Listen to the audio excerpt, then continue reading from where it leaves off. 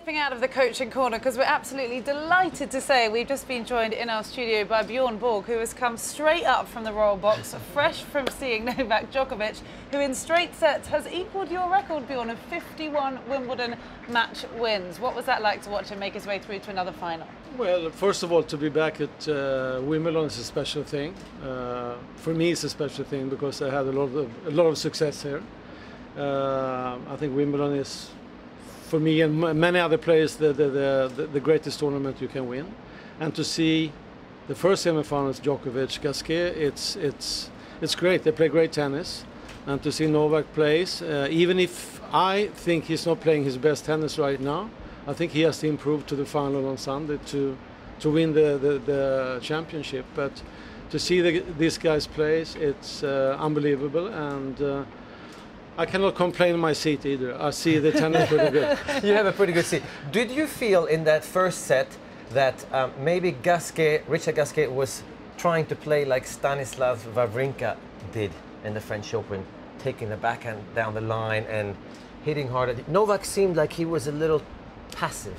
I thought Novak was a little bit passive, but I think it looked like he was a little tight too in his game, especially on the backhand side, because usually that's his strength. He can do anything with the backhand side. But in one strange way, he won the match. But like I said, he needs to improve his game. And if Gasquet win the first set, I think it will be a completely different match. Right. But still Gasquet. We saw he got a little bit tired in the end, though. I think that was the match against Wawrinka, that long five-setter match. But it's going to be a very interesting final. The next match is going to be very interesting. Well, 5 Wimbledon titles. You're always so welcomed when you come back here. You just touched on it. It's a place with such special memories for you. How and when do you choose to come back? And which day do you choose? Is men's semi-finals always one of the best ones for you? And what's your most favourite thing about coming back to Wimbledon? What do you enjoy the best? No, my most famous memory was first time when I played in the main draw many years ago. I don't want to say the year. Yeah, let's keep the year out. We'll keep the year out. I was hardly born. Yeah. But that was my best memory because my dreams. I had 2 dreams: to play Davis Cup and to play in the main draw in Wimbledon. And when that came through in Wimbledon many years ago, and I did well, and I said, this is probably going to be one of my favorite tournaments, and it became one of my favorite tournaments. But when I decide to come to Wimbledon, it's like I want to come every year, but I have a wife, so I cannot decide all the time where I want to go. So I'm just joking. So this year she gave you special permission. I'm joking. But we've been here many times, and we will keep coming back because it's a great event and people are nice, and Wimbledon is Wimbledon. I have to ask, I mean, was that when you lost to Roger Taylor? Was that the first? That was the first time. Yeah. So then you win the first time, you beat Ilie Nastase. What? I mean, did you really think you can win Wimbledon with your game on grass in those days? I think in those days the grass was faster than today. Right. It was a faster game.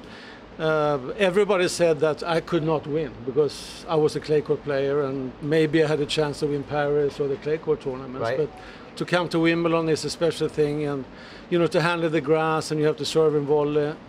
Many people said you have to do these kind of things, but I think I was maybe one of the few players who changed a little bit. You don't have to come to the net all the time. You can stay back. Right. So I played more kind of my game, and but still it was difficult in the beginning.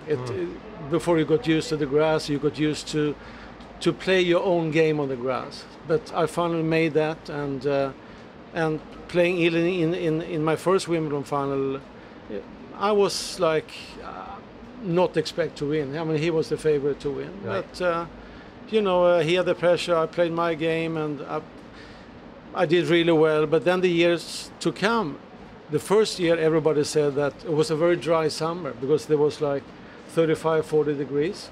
So the weather was dry, the ball was bouncing high, and that was a big advantage for me. Right.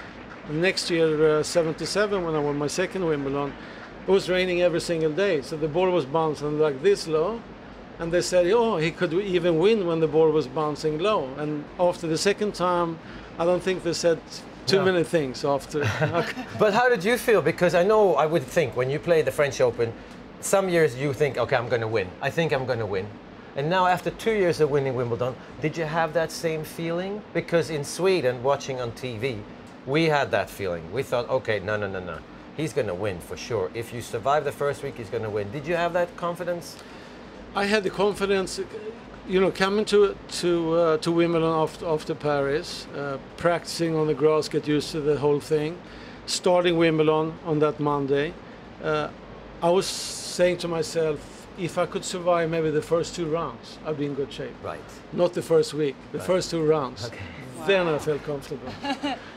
Well, you won 5 years in a row here at Wimbledon, didn't you? And one of the most special memories must be that epic final in 1980 against your old rival, John McEnroe. We've got the footage here now that we can just reflect on. We look back at this all the time, Bjorn. What is it like when you look back on these scenes? Well, I'll tell you it's true. I don't remember anything of this. Really? No, I'm just joking. But this was a very special moment and probably the biggest match I ever played. And one of the most classic match too in history and Wimbledon history too. So I think for both me and John, this was something special, and it started a very nice relationship with me and John too. So we became very good friends. But I think this match meant a lot to John, and it meant a lot to me, and especially playing this kind of match. Mentally it was very, very tough, because you know, you're winning, you're losing, and then you're winning the match. So of course this was the match of my life.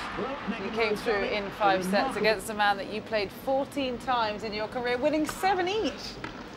Yeah, you know, everybody talking about the rivalry, but too bad we only played 14 matches, and you know, those 14 matches was 14 great matches, and unfortunately we didn't play more. But if I had continued to play, I thought we probably had played many more good matches. Well, we're going to see 2 rivals coming on court next up as we see you taking the Wimbledon trophy there in 1980, your 5th and final Wimbledon title. And of course, it's Andy Murray or Roger Federer who will now be playing Novak Djokovic in the final. Here's a pairing who are 12-11 in their career head-to-heads. Roger just 1 ahead. I know you've got to get back onto centre court quickly so you don't miss the first point there. What's your take ahead of that match? Who do you expect to see come through? I think it's going to be a very tough match. I pick I guess 5 sets, but I think for Murray it's important to serve well. Not to be too defensive. I mean, if he has the chances, he has to go for it. If Roger has been playing really well, I think those 2 players are the 2 players who's been playing the best tennis so far at Wimbledon. If I know that Roger's going to attack, he's going to be very aggressive against Murray, and he's playing really well. But it's going to be interesting, though. I think it's going to be a good match for everybody. I have to ask, but can you imagine Roger Federer, 33 years old, and being that focused on playing his best tennis? Because I can't, because I stopped, but you stopped early too. I mean, what I cannot. I agree with you, Max. I cannot either. But you know, 34, still have the motivation, still go out and work really hard, and he wants to win tournaments, wants to win more Grand Slam tournaments. I think he's going to play 1 more year. I think next year he wants to win, try to go for the Olympics in Rio. Right. And then after next year, I think he will step away from the game. You do? You think so? Okay. Yeah, well. So I'm intrigued. I hope not. You hope not, of course. We hope not, because then he's going to join you and me on the Champions Tour. And that's not fair. Yeah, that's not fair. Well, that's exactly what I wanted to ask. Now we were just talking about McEnroe. We know he's very involved in the TV world now, commentating on the tennis. What do you spend most of your time doing now? Most of the time spending with the family. One of our youngest kids, Leo, is playing a lot of tennis. He's 12 years old. And then I'm involved with the Bjorn Borg clothing and sports line, so I'm doing a lot of things with that. And we've seen a couple of junior Swedish players here this year's Wimbledon. Mikael Ymer. Yeah. Yes. Mikael Ymer. Yeah, we have two brothers. Mikael, who's going to play in the final in the juniors, who's going to be very interesting. not only that, but you see a lot of Scandinavian juniors was playing really good tennis. But Michael, it's interest player, and then Elias. I think if he continue, I think he has a great future. But as we know, everybody, the competition is tough. It's a long way to go. You know that. I know that. I think I think the player ball boys are coming out on the court. But I have to ask you a question that no one's ever asked you before. What kind of tennis parent are you? Ooh. Yeah, because I've heard. I must say I'm one of the nicer, good ones. I'm not the one who's crazy completely. But then your son plays with Jonas Björkman's son sometimes, yes, Max Björkman. Yes. And I've heard that, isn't there a little bit of confrontation there, maybe? I think that the parents some parents could be completely crazy, but I think the players like Björkman or myself or other parents who has been played tennis themselves, I think they stay on their side and they are a little bit nice and loose compared to other parents. But parents could be crazy in tennis, and that's why they destroy so many of their own kids. Yeah. And just before we let you go, couldn't agree more. I have to ask you, with all the different playing styles, how much the game has changed, particularly on grass over the last few years, the last few decades. Would you like to play in today's game? Would you like to take on one of these guys when you were at your prime? I think if I started to play tennis, I think we need to adapt to the tennis how it plays today. I mean, when I played or Mats played, it was a different kind of tennis. Today it's a powerful game. The guys are taller, hit the ball harder. But if you want to play today, of course you have to adapt to the tennis how it's being played today. And if I were like 15 and I had a heart for tennis, of course I would do that. Okay, who's going to win? Andrew Murray, Roger Federer. I say Federer in 5 sets. Okay, well listen, we'll let you get back. I know you've got to head back over to the Royal Box. Enjoy the match. Thank you so much for coming out to be with us, Bjorn Borg. An absolute delight. Thank you.